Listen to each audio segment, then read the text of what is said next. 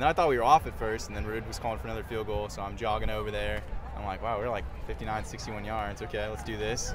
So I'm taking my steps, and I'm hearing Brad talking over, you know, he's like highlighting some of my highlights, talking about stats. I'm like, why is this guy still talking? I'm just trying to hit this field goal.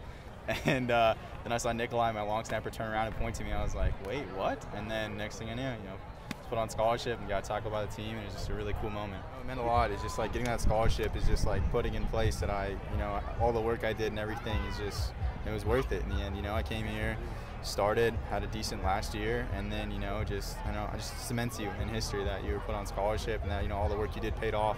And it's a really good moment for me, and yeah, I was pretty emotional. I think all the guys knew how bad I wanted to be put on one. You know, not everything happens the way you want it to or when you want it to, but like Coach Harsin always says, hard work pays off. I don't even know if you guys would believe that I'd come here, you know, just kind of just a one-way ticket kind of deal, and not win the job until a couple days up until the first game, and then having the season I did, and then all the way to here, it's like, you know, it's kind of a dream. So I guess that's what college football is about, is living the dream and enjoying the moments. The school starting, was it on your mind a little bit that, yeah. Is it going to happen now? Is it not? Yeah, so with school starting, I was getting pretty nervous. You know, I had to figure out a way to pay for school again, pay for my textbooks, pay for housing and everything. It was really weighing on me. It's kind of keeping me down a little bit.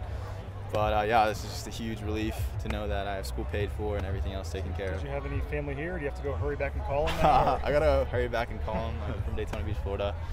So yeah, I got to go call them. But they're going to be ecstatic. They're going to be really happy for me.